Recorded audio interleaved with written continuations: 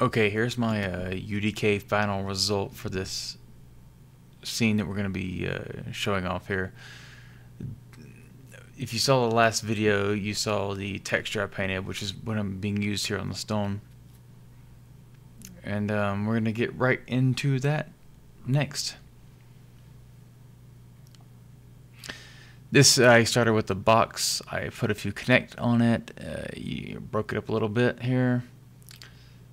Put a couple of turbo smooths on it based on the tutorial in a previous tweet, where the first one is based on the smoothing groups, so that you keep the edges hard.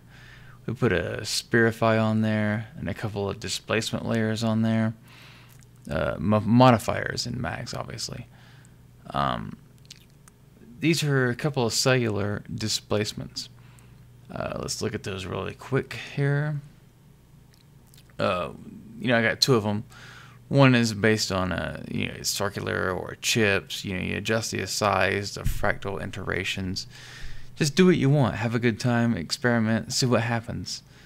So I take this the original brick. I make sure that it's spherified and the sizes are the same kind of all around, so I can rotate it and say one face is this brick, the next face is that brick, and so on. And I can mirror it and rotate it to make an entire set of bricks. And most of these look pretty customized.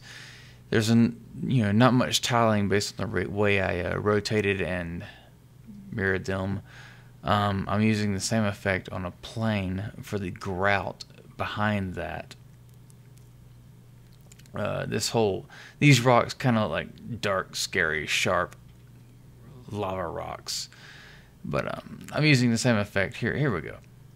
Here's the base, adjusting that back down to the lowest mesh, and then activating it all again to show you how it works out. Turbo smooths, displacements. So yeah, there's the base. Got the trim on top. Here's the rocks. I got the kraut. This is pretty much the high detail mesh.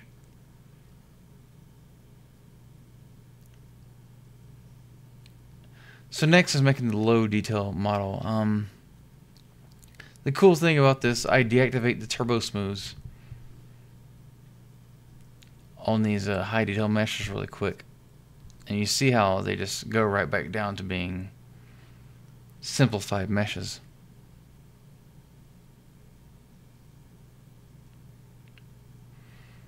So I take this basic idea, simplify all this, and smooth it all out, and the final result is this mesh right here.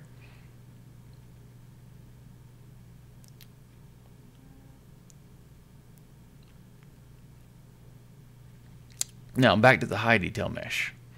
The high detail mesh uses the stone 1 and 2, the one that I showed in the previous video where I painted it. The previous one was painted before the video, and the one that was painted during the video.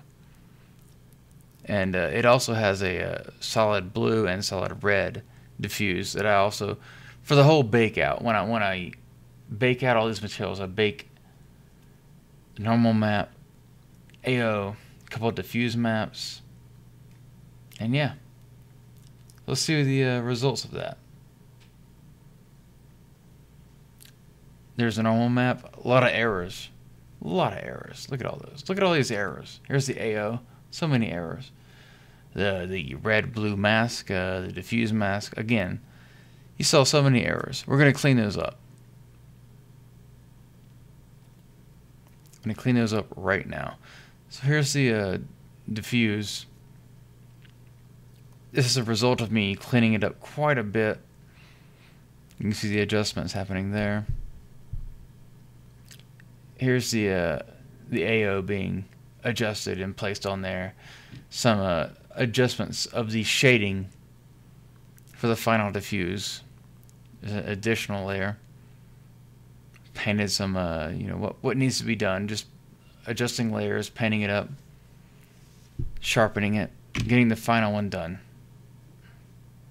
It's not really final.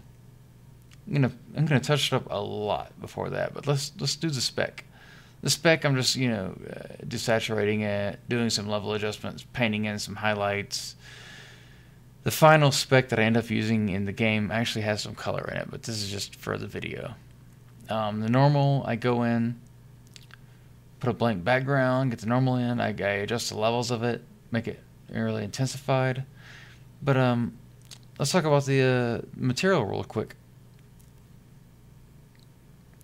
So I'm using one of these text coordinates on one of those high detail textures I painted previously, and I'm using it. I'm adding it on itself, desaturating it so that it can be added as a detail layer.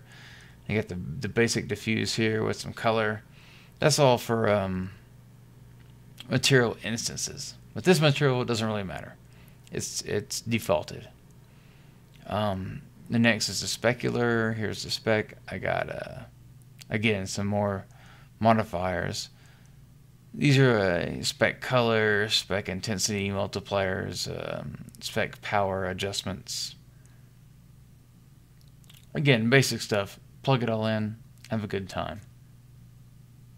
The normal kind of does the same thing. I have a normal modifier, which is I'm multiplying it by itself, and you can adjust that. You can set that up with the parameters. Here's a basic normal detail setup. Again, text coordinates, multiplying it, adding it on there. And that's what's happening.